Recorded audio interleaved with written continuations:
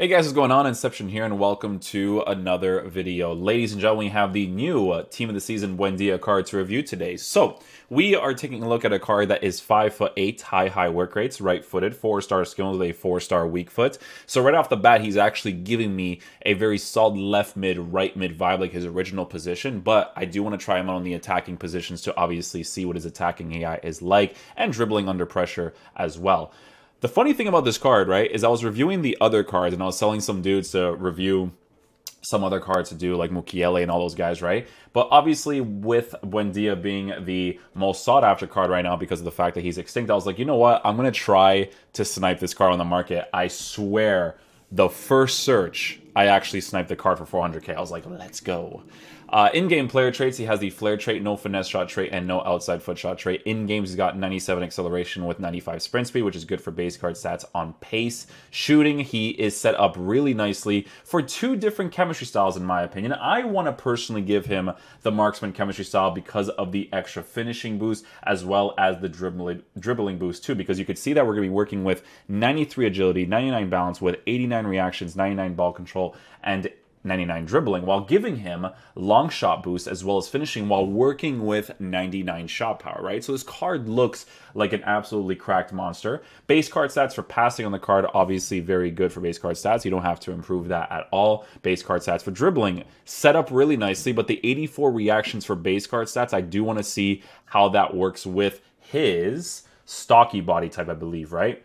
Yeah, so he has a stocky body type. And to be honest with you guys, I don't mind that body type as long as I'm using him on the sides, but I want to see if his high dribbling stats compensate enough for it where he can be used in the middle positions and still be an attacking monster. Base card stats for physical, he's at an 82 for stamina, which is what strays away from that right mid position a little bit on the comeback of defense instruction. So it could potentially be a good player to use through the middle because of that 82 stamina. Really hate that you guys did that, EA. You should have given him like an 87, 88. It would have been a good cutoff for a card like this, but then it would have been too overpowered for you guys. But, oh, here's another really cool thing. I just noticed this with this card. He has defensive stats. That's why you didn't give him stamina. What's his base card stats for stamina? 62? Okay, it makes a little bit more sense then. That's why. Because cards, guys, in this game that have defensive stats for base card stats, super nice to work with because it changes this card, right? If you give him an anchor, you can use him as a fullback if you really want to, right? I wouldn't recommend that. I still think a marksman definitely makes the most sense. But guys, a card like this at right mid on comeback defense instruction, yes, his stamina will deplete, especially since he has the high work rates, and he'll definitely follow that instruction well, but it's still worth doing, you know? It's still worth doing. But we are going to be trying this card out in this team.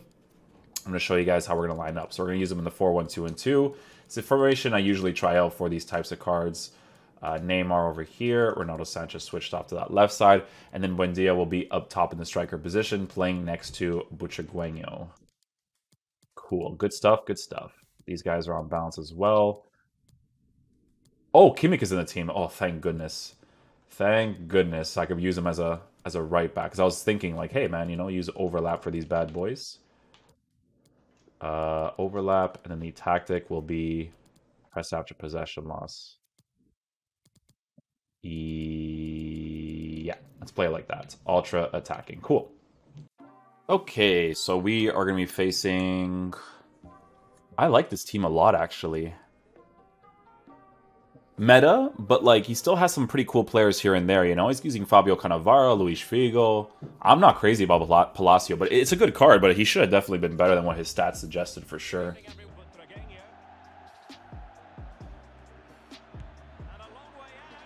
I wanted to try the finesse shot. He doesn't have the trait, but he has a shot power, so that's why I wanted to try that out.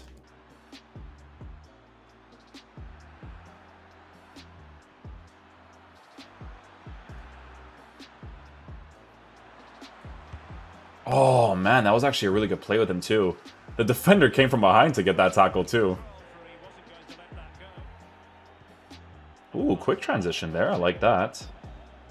He's giving me really good, like, right mid vibes, for sure. Right mid, left mid vibes. Really, really good ones. Nice. That was a really nice goal, actually. He hits that with precision as well, eh? Oh, skip the replay. His stocky body type, it doesn't really annoy me that much. Like, I notice it for sure, but, like, I could compensate for it. Yeah, you see what I'm saying about the defensive stats, guys? It makes a huge difference for attackers when they have it, man.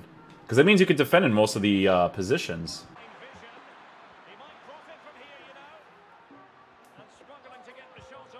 Yeah, I just want to see how responsive he'd be in that situation. To be honest, really good. I expected him to be a little bit more sluggish with the stocky body type, but... I mean, his dribbling stats for base card stats is definitely compensating well for it. Like, look, it's pretty good. Ball roll strike. Oh, Pope with the glove save there. That's pretty cool. He actually runs upwards there because Buendia was making that run downwards.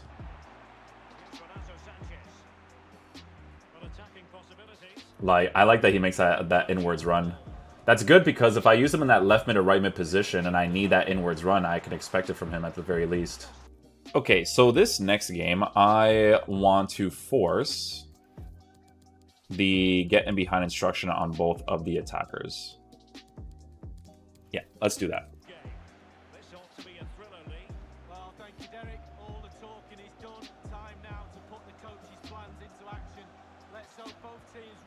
Just starting off the play in that right mid position is nice. He's not playing there obviously, but like I said, he definitely feels like he belongs there for sure. So you can see that he has that base characteristic of making those explosive runs after those passes, which I'm a huge fan of. Good, okay, so you adjust your run from the get in behind instruction. That's actually awesome. Good.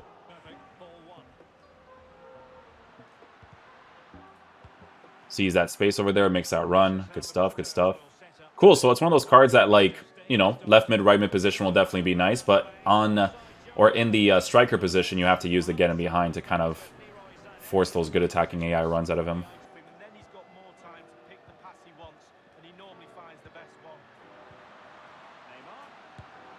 Let's go, Neymar. What's cool about that situation right there is when I made that initial touch with Neymar, you can see that Buendia actually makes that run into that empty space immediately, which is dope. I didn't need it, but it was definitely a welcome thing to have. So like I said, guys, you do notice the stocky body type, but it's just not as bad as I thought it would be dribbling-wise. Like, you could definitely compensate well enough for it.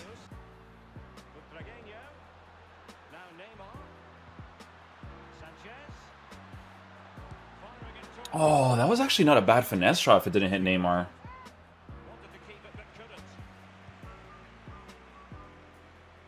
Good. Makes that run there. Adjusts upwards. Make the run again. Comes closer. That's the high work rate right there. In those situations.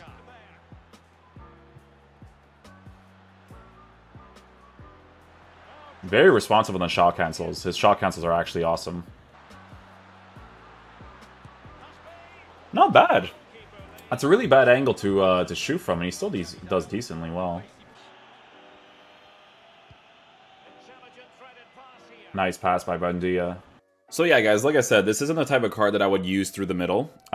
Striker position, cam position, because of the high work rates. Even if I tell him to get in behind, it's decent, but this card 100% feels like someone that you use mostly in the center mid position, right mid position, like those types of areas, in my opinion, right? So the way that I want to try out Buendia now is I actually want to use him in a 4-1-2-1-2, and I want to use him as my right center mid.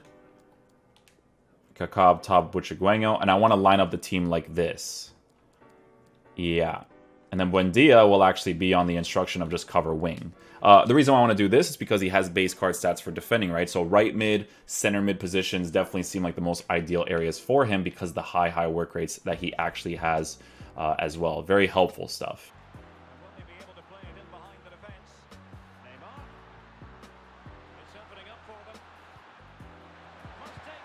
Nice, good build-up play. Good stuff. Kaká gets into the right position at the right time. Good goal.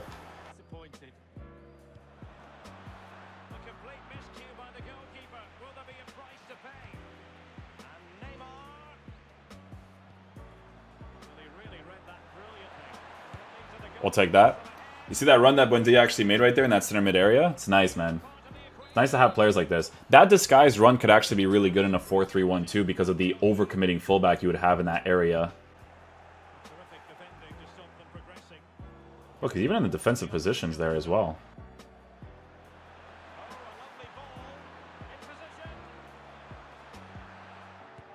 Nice. Good job, Neymar. Good goal right there. We'll take that. All right, guys. So, yeah, attacking AI, pretty obvious to use him in the center mid, right mid positions. Right mid mostly, I would say. We're going to try him up top in the striker position again. We're just going to go ahead and switch some players here and there. Instructions will just be on stay central for both. Stay forward for Neymar. And then we'll actually just do long ball for this. Perfect. I want to try out more of his shots, you know?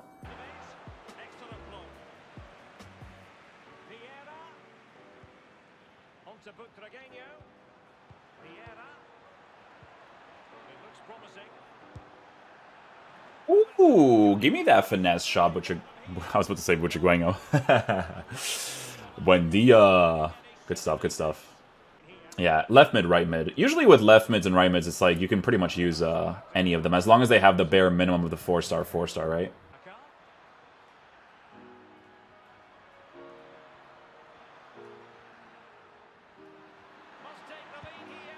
Nice, Buendia. Good job. Let's go, baby.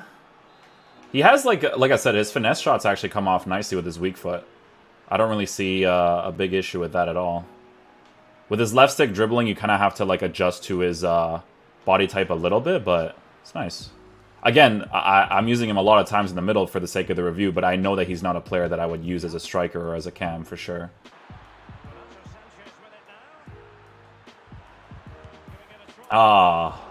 So that's the responsive dribbling that you want to see the most, right? It's just the left stick dribbling with the contextual agile dribbling on.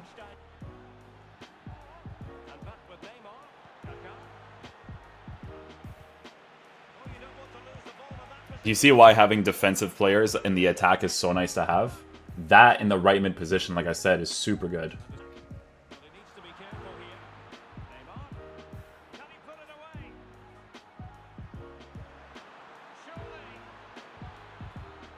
Oh, he still had it there. I tried it.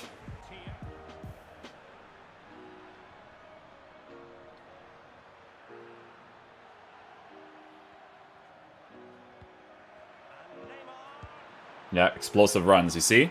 That's a base characteristic of his. When you make the pass and you don't do the 1-2 with the L1 or the LB, and he just goes in himself.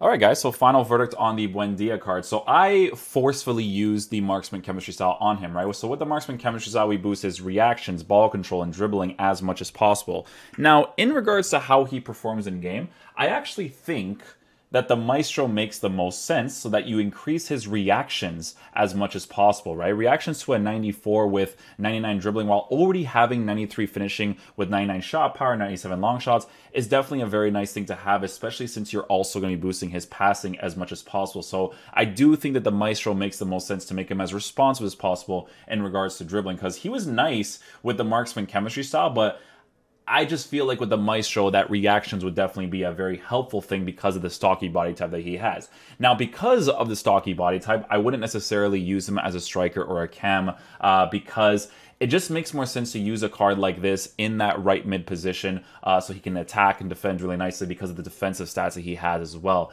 If you want to use a card like this in the center mid position, you don't even necessarily need to improve his defensive stats because he actually defends really nicely with his high work rates. The only real downfall of this card is the 82 stamina, I would say. The stamina is definitely really annoying because if his stamina was higher, it would just be really nice to have in that right mid, center mid position for the most part. But yes, you can use him as a striker. You can use him as a cam. His attacking AI is a little bit different in those positions. Like you can tell he belongs in certain positions on the pitch, but you could definitely make it work with how he moves around those areas. But he doesn't really feel like a pure striker in regards to certain runs that he makes, right? So yeah, left mid, right mid, center mid position definitely seems like the best bet. Honestly, you can even use this guy as a fullback if you really want to, because stocky body type with a high work rate, defensive stats, physical stats, 82 stamina. Again, a little bit of a downfall, but he can definitely play that role really nicely as well because of the defensive stats they've actually given him. So it's a good rotational card. I think most people that if they get this card, they're going to use him in the attack. So just letting you guys know how he will perform in game. So